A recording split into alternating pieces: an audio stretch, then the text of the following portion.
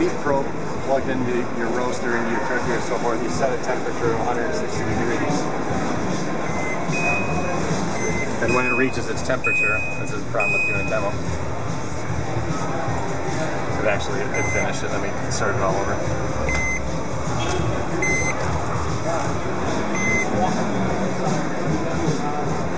So when the oven preheats in this situation, you're going to see when it reaches a preheat temperature, it'll notify you throughout the house of the fact that you've reached the temperature, so you don't forget to go put your pizza back in the oven.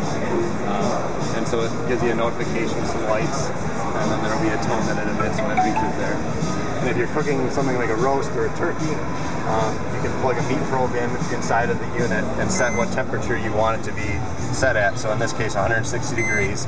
And this simulates the rise of the temperature as it cooks, so it's going up through the temperatures. And when it reaches the 160 that we set it for, it does a similar thing to what it does for preheat, where you're going to get some lights flashing and a tone emitted that can go throughout the entire house to let you know that your roast is ready and you can go in.